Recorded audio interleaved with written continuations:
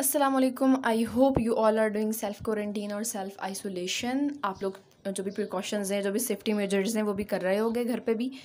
चलें हम लोग खैर अपनी रेमेडी पे आते हैं। मैंने बहुत बात की थी पिछली 3 वीडियोस में भी इसके हवाले से। हम डायरेक्टली अपनी वीडियो पे जंप करते हैं। टॉपिक आपने पढ़ लिया है बहुत क्विकली और बहुत इफेक्टिवली। आपने अपने लिप्स रेड कैसे करने हैं, क्यूट सा वो ग्लो जो होता है, पिंकी वाला जो ग्लो होता है, वो आपने कैसे लाना है।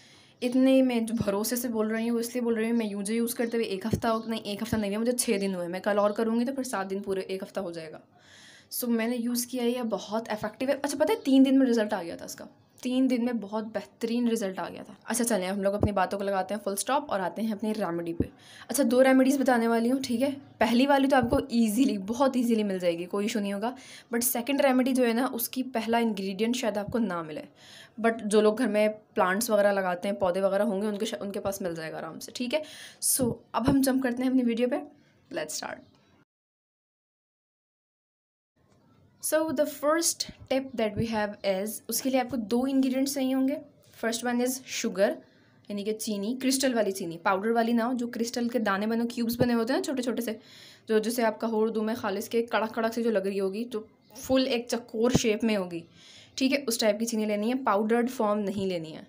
सेकंड इज़ बीट रूट, जिसे हम चुकंदर बोलते हैं। द रेमेडी इज़ कि आपने उसको पहले चुकंदर को अच्छे से छीलना है, धोना है, उसके बाद उसका बारीक सा एक स्लाइस काटना है, और उस स्लाइस में आपने अपने crystal sugar, again I am repeating, crystal होनी चाहिए, जो बिल्कुल पिसी हुई जो हम केक वगैरह में बेकिंग के लिए यूज़ करते हैं वो ना हो। तो आपने क्रिस्टल वाली शुगर जो इस पर थोड़ी सी डालनी है। उसके बाद अपने लिप्स को ना उस पर मसाज करना है। फर्स्ट ऑफ ऑल चीनी क्या करेगी, आपकी जो डेड स्किन होगी उसको रिमूव कर देगी, और डेड स्किन जो भी छिलका जो कड़क कड़क सा आपके होंठों पे फील हो रहा होता है ना, आपको जो अजीब सा जैसे सॉफ्ट नहीं फील होती है आपको, जैसे आपके होंठ सॉफ्ट नहीं लग रहे होता, आप जो हाथ लगाते हैं आपको फील होता है यार इतनी कोई कड़क टाइप की चीज़ है कोई, वो आपके डेड स्किन होती है, खाल होती है। चीनी जो है वो चीज़ उतार देगी, आपकी डेड स्किन रिमूव कर देगी, और क्योंकि आपके पोर्स ओपन हो चुके हैं, तो फिर बीट रूट में जो भी मिनरल्स होंगे, जो भी विटामिन, जो भी प्रोटीन होगा, वो आपके लिप्स में पेनिट्रेट कर जाएगा, जज्ब कर जाएगा। तो उससे ज़ाहिर है नेचुरल आपका ग्लो 3 दिन के अंदर इंशाल्लाह पिंक लिप्स आपको मिल जाएंगे इंशाल्लाह। That's it. अच्छा आपने मसाज कितनी देर के लिए करना है मैंने वो नहीं बताया। At least 6 to 7 minutes, at least 6 to 7 minutes के लिए करना है।